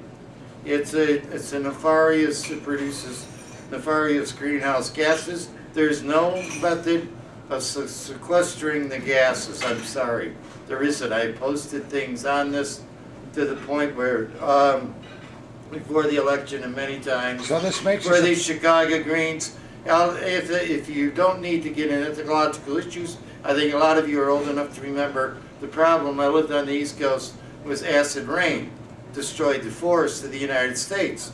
This is not a thing. Last week, the Republican Party came along and got rid of regulations so that coal mines could not be subject to controls over destroying the streams of Appalachia. I lived in Appalachia for 10 years. I used to spend my weekends going on those streams and things like that. I said, why would they want to do that? Why would they want to destroy that environment? I used to enjoy that, going out on Sundays. I didn't go, we didn't have much to do in the country. I'd go down those streams. I'd even clear them out and stuff like this. And they wanted to get rid of the pollutant. Other than going on coal mining is the hilltop removal. The guy just passed away that started that movement. This is terrible. The mountaintop removal that's going on there. The other thing is they're getting all the coal out of Wyoming. I'm a railroad guy. There's 4-track main line. That means 2 going in, 2 tracks coming out, all day long, full of coal. Wyoming, that's what the power plants are using, not Appalachian coal. They're not even using the coal from Wyoming. Open pits, they're using gas now. So this guy comes along and he says, I'm going to open the mines in Appalachia. I've been in Pocahontas County and all that, that's CSX territory. Those lines are not going to open. It's economically infeasible. And to say I'm going to open those mines is irresponsible. It is not going to happen. If you want, I'll show you the things on coal loadings from Trains Magazine. And you can see where the coal is not a thing, aren't even shipping coal. And they're certainly not going to do it from the most expensive source of those mines down in West Virginia.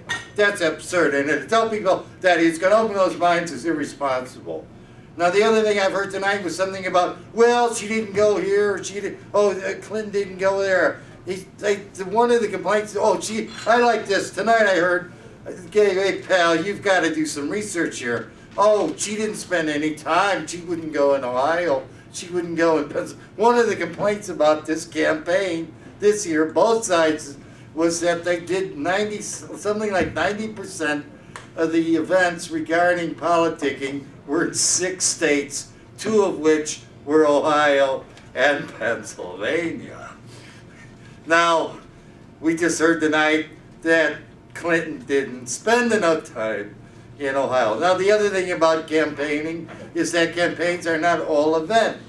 They do mailings, they buy commercials, they open offices, they do phone banking. There's about 25 different things to do besides having a little party in which you get a couple hundred people and go in with balloons. That's not what campaigning is all about. And you decide what you want to do where it's most effectively used. In my mind, media is the most effective thing rather than rallies. I'd go on the low side. But that's neither here nor there. All right, I think that's about it. I haven't covered it. I got one other thing here. Democrats on CRA, what's that stand for? I can't remember. Anyhow, I'll think of it later. Very good, Mike. We appreciate it. Thank you. Did I use up my time? Yeah, you did, but you went over by a minute, All right, a couple Andy. minutes. What's CRA? CYA. Cover your ass. Cover your ass. Sorry, Alan. Well, good to see you. Okay. Andy, if you need to go a little longer, I can understand, okay? Okay, maybe a minute, we'll see. All right, I'll adjust, your time's right here on the screen, Andy. Okay. The first thing I want to mention right off the top is there are some sources of reality-based news that will give you facts that you can check, double-check from other sources, and you can determine what's real and what isn't. Because too many people in America are promoting viewpoints and opinions that are not based on what really happened, and people are living in illusion. One of those giant illusions is, of course, that Trump was elected president. He wasn't. Common Dreams, Greg Palast, I think it's gregpalast.com, but anyway, the man's name is Greg Palast. He's an investigator of vote fraud, vote theft, vote suppression, and how this election, the vote totals were, adjusted to put Trump into the White House. Project Censored is the other one, Project Censored out of California. Let me get those three, repeat those three sources. Those are three of the most highly credible, non-denominational, not Democrat or Republican sources. They're just simply common sense progressive. CommonDreams.org, Greg Palast, and Project Censored. And they will give you links to hundreds of other credible sites. There's an old biblical saying in many religions, by their actions shall ye know them. In modern times we say actions speak louder than words. Compare Trump's words that he promises he made on the election and campaign trail to his actions now. If you judge people according to the principles that Jesus taught, help the sick, help the poor, try to safeguard the environment, treat people fairly with dignity and respect, don't be racist. Every one of Trump's appointees, every last one of them, is 100% Antichrist. There's not a one of them in there that couldn't be impeached and prosecuted for some sort of corporate fraud, criminal fraud, racism. Trump talks, the best way to say it is they're putting the fox in charge of the hen house. And Tom Hartman said, it's not so much hiring a fox to guard the hen house, it is to pick the one fox that wants to tear it up and obliterate it and just scatter everything into the wind. Total destruction. Great moments in history that we've tolerated in this country. 1967, a man said, there's no problem with our nuclear industry. We can absorb 1 Chernobyl per year on American soil in exchange for cheap electricity. In 1983, a man in the president's cabinet was saying, there's no problem with nuclear war as long as every American has his own shovel and can dig his own foxhole. In 1985, James Watt was saying, the environment must first be destroyed as fast as possible to bring about the second coming of Christ. We're going to fulfill Bible prophecy with the upcoming nuclear war. These people are fundamentally insane and should be treated for mental illness, but they're in high positions, high-ranking positions. Virtually all of Trump's appointees hold insane views of one kind or another. They're so far out of touch with reality, they would be grounds for treatment for mental illness.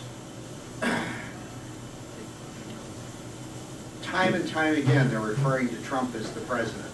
Trump should be referred to as the criminal masquerading as our president. Trump is not the president of the United States, not the duly elected one. He's a criminal that was installed by the most criminally corrupt, massively criminal election this country has ever seen. Trump lost the popular vote by millions, and that's not counting the millions of votes they didn't count in California and other states. Trump lost it in a landslide, for one thing. 10 million votes. 2, Trump lost the electoral vote, and then they changed the totals after we went to bed. Greg Palast's site talks about that.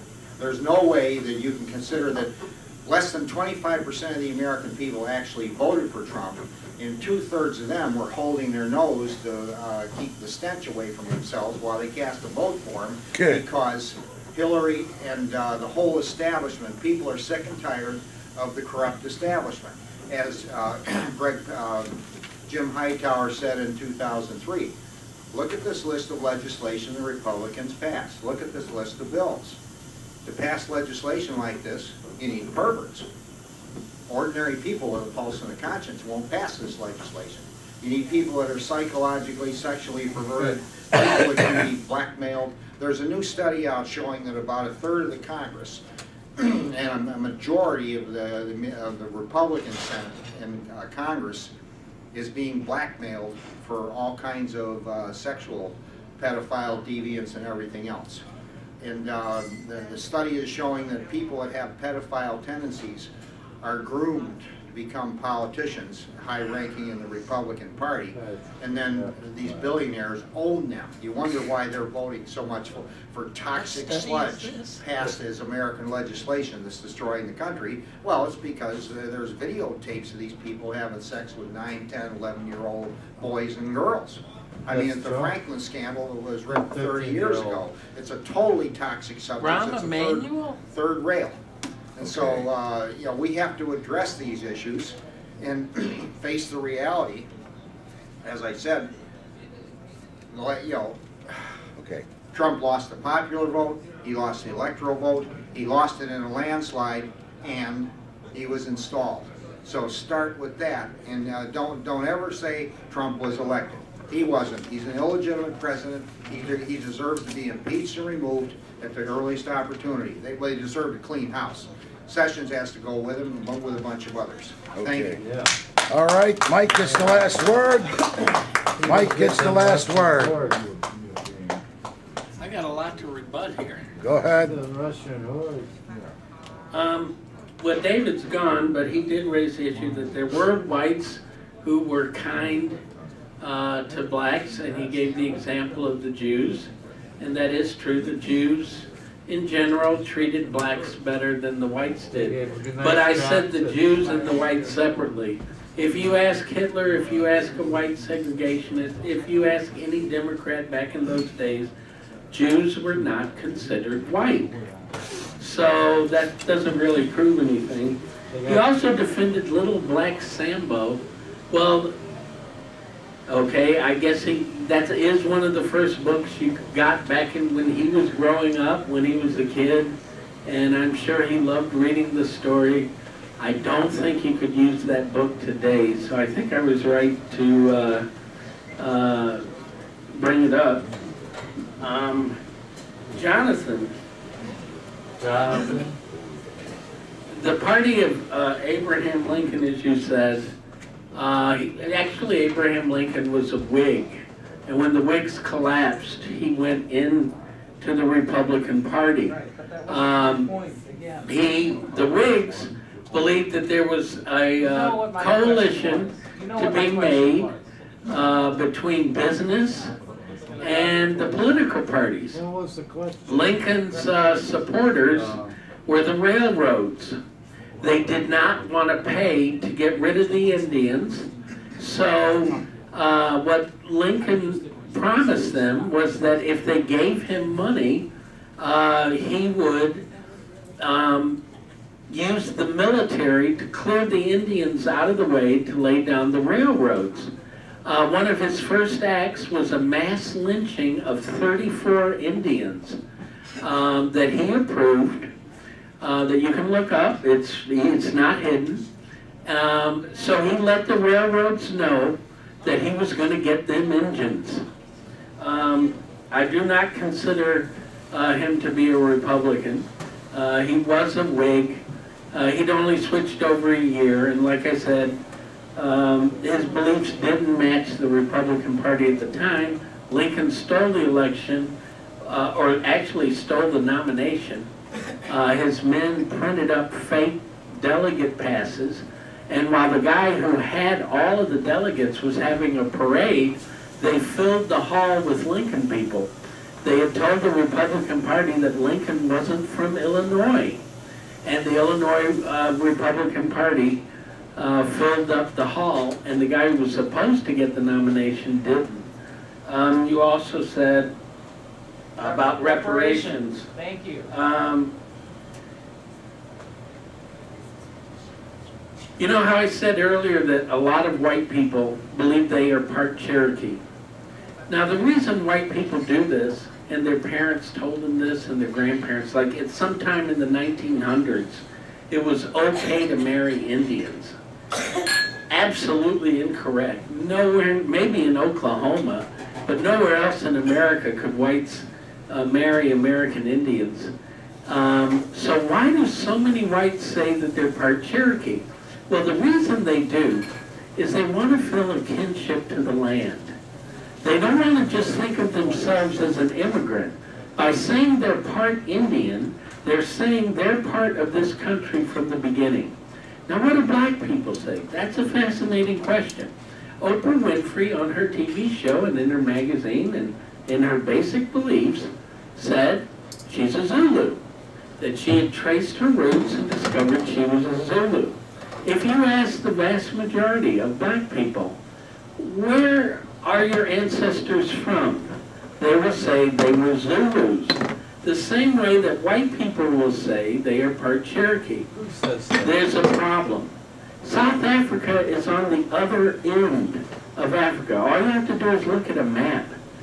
No one was going through the jungles of Africa carrying slaves to West Africa to sell. There were no Zulu slaves. There was no Zulu slave trade. So in other words, if we give reparations, we're going to ask black people, where are you from? What tribe are you connected to? And they're going to say, well, Zulu. The same way white people, if asked what Indian tribe, will say Cherokee. Guess what? They're both wrong. 90% of the blacks will get nothing on reparations because they can't prove what tribe they were from. And if they said Zulu, they would be instantly rejected. The way to help people in the ghetto is to remove the $12,000 fee you have to pay to Chicago to manicure nails. I think you can manicure nails in your home without having to pay $12,000 and go to a city-sponsored class to do it. By having a free market, you open up what people can do. There shouldn't be a $12,000 fee to manicure damn fingernails. Now, we also have, you also raised, I think it's important to remember that the vote for Trump was not for Trump. Everybody keeps thinking it was for Trump. It was a protest vote. Why? They said, well, he said, grab him by the pussy. He said this. He said that. Oh my God, how can we do it? The protest vote was because they no longer fall for your fake sense of outrage. For Hillary Clinton to stand there and say, how could a man treat a woman like that? My husband would never do that. No one believes her. The only people that believe her are the people sitting in that corner table. No one believes her anymore. It was fake outrage, and it doesn't sell. If it sold, she only lost by 100,000 votes. If it actually was believable, she would have won. But when she got up there and said, She did win. Nobody complained about electoral votes when Obama beat Hillary. Who doesn't know that? Hillary won. In simple math. Hillary won the popular vote against Obama, but he won the electoral votes. I don't remember seeing any cars on fire, any people being beaten up, any police being attacked. When that happened, Hillary won the popular vote against Obama. So what is your damn problem? Next, Jim. My tour guide. Jim, when you raised the thing about Milton Friedman, there's one thing that Milton Friedman did that I think we all owe him a thanks for. He ended the draft. He stopped the draft. He convinced Nixon to end the draft. That was a pretty heavy thing back then. If you were living and of age to be drafted and afraid of being drafted and sent to Vietnam, when Friedman talked Nixon into ending it, that is something to be applauded, even if you hate everything else he did. Ending the draft, I think, was important. Tim? Yeah, I like the ad. Charles, you keep saying, if you're going to take away one government agency, I want to know what government agency you're going to replace it with. No. Wrong. We were poor. We take away the government agency. They're still poor. Are you going to do anything to make them I'm answering your rebuttal. Are you going to do anything to make them Are you going to let me answer your rebuttal? No, you don't care. What happened to one fool at a time? You're not rich. I'm not going to replace one block. I'm not going to take away the permits and licenses of $12,000 from somebody in the ghetto that wants to do nails in their living room. There are 250,000 black people in Chicago. For $8,000. They're going to become tour guides? And then put in $8,000 permit. No, I'm going to get rid of the permits and licenses and declare the black neighborhoods to be free market zones. It already is. If you go down an alley in Humboldt Park or in Bronzeville, you'll pass by a garage where people have tables and chairs set up in the garage and they're serving food and liquor. They have an illegal restaurant. There were illegal food trucks for years in Chicago, in the ghettos, until the city gave up trying to stop them and decided, well, let's make them buy a permit. Already, and white people are doing it too. If you go to Lincoln Park, if you go to the Gold Coast, there's a site you can look up on the website called Eating Vincent Price. What is it called? Eating Vincent Price. And what happens is once a week, they meet at a rich person's house. They pay $150 a piece. A chef from New York or San Francisco is flown in. They serve food, they serve wine. Guess how much they pay in taxes? Nothing. Do they think they're rebelling? Do they think they're fighting back against the Democratic Party? No. But the fact is they are. I do know because they have an illegal You haven't got one thing you're going to do to help the black people in the city. The next thing is that Charles brought up. What? Nothing. The other thing is that Charles brought up about science. That's very interesting that he did that, because actually the person that I'm living with right now works at the Argonne Science Lab. So the last year, I have met many scientists. I have a perspective on it I never had before. You're okay? scientists now. So there are two things. Remember when they told us we were going to, the same people who tell us we're going to have global warming, the same people told us we're going to have 50 inches of snow. Look outside. Look outside. Look outside. Where's the snow? Where's the 50 inches? How about 5? But they can tell us what we're going to have in 100 years, in 500 years.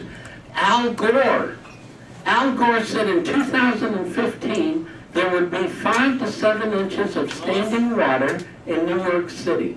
Where is it? Where is it? Where is it?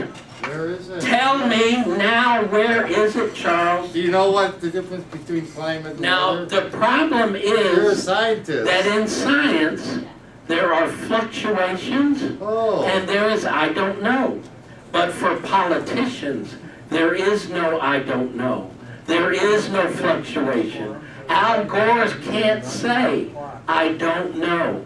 Al Gore has to say, in 2015, there will be 5 to 7 inches of water standing in New York. You don't have to worry about global warming? There's no deadline? We were told by the people who believe in global warming, we would have 50 inches of snow. Where is it? But But they say they can tell us the weather in 500 years. Why do they have an international They treaty? tell us we are the first country on earth to send our electronics to China to be buried in landfills. We are paying to have our electronics shipped overseas to be buried in landfills. Let me ask you a question. What happens when people find out that China is on this planet? It's supposed to help the planet. We're sending all of our stuff to China to be buried in landfills. That saves the planet. What happens if a 5th grader looks in a geography book and realizes China is on the earth?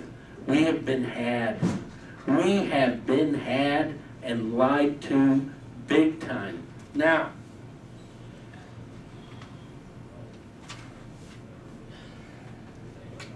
there is a science march coming up. Okay, we're gonna have to edit it And like a guess couple what minutes. is happening with the science march? They are marching for transgender rights. They are marching for freedom for Palestine. You have to hate Israel to be in this march.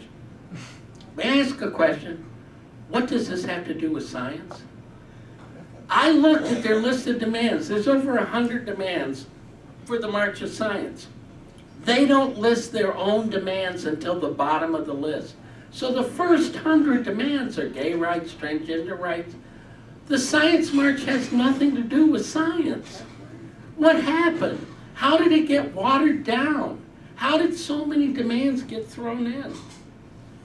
Now, I have a suggestion.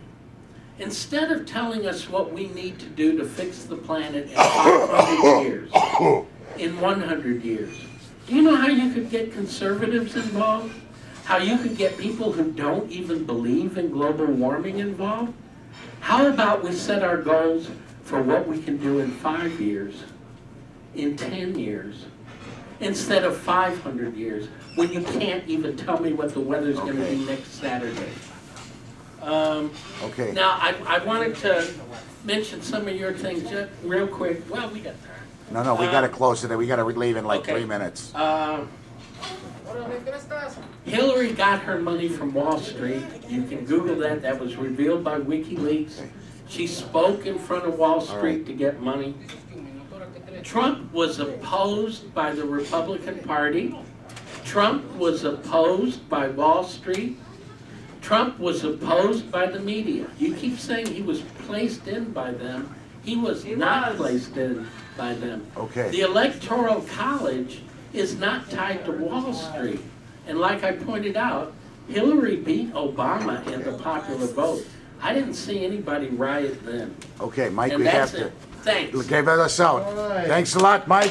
The College of Complex is adjourned. Didn't see anybody riot.